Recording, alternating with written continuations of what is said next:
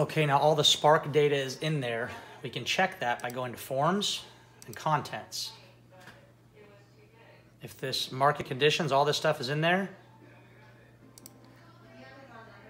And then if you check all the comps are plugged in, that means you're good. Now we have to merge. After we did all the Spark information, now we have to merge the template to put all our terminology in the report. Okay, so now we've taken the comps from MLS, put them into Spark, taken the market data, put it into Spark, pushed it from Spark into the appraisal report, both the comparables and the market data. Then we have to merge in the template to put all the terminology. Now we go to Contents and we clean it up. Invoice up there at the top, supplemental addendum just below the additional comparables. Okay, and then we go to,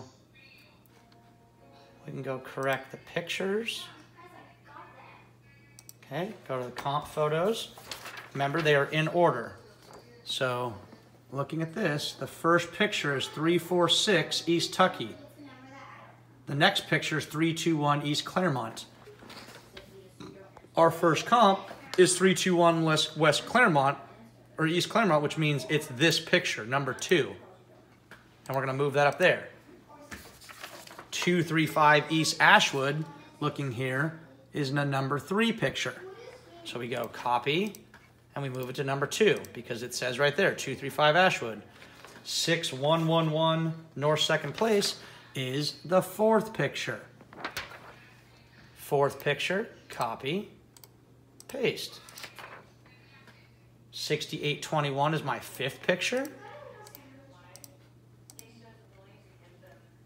511 McClellan. This is where it gets confusing, but I'm going to answer your question. 511 McClellan is the 8th photo. It's comp 5. We're going to go down to number 8. Copy. That's the picture of this 511 West McClellan. We know that because it says it on the picture order.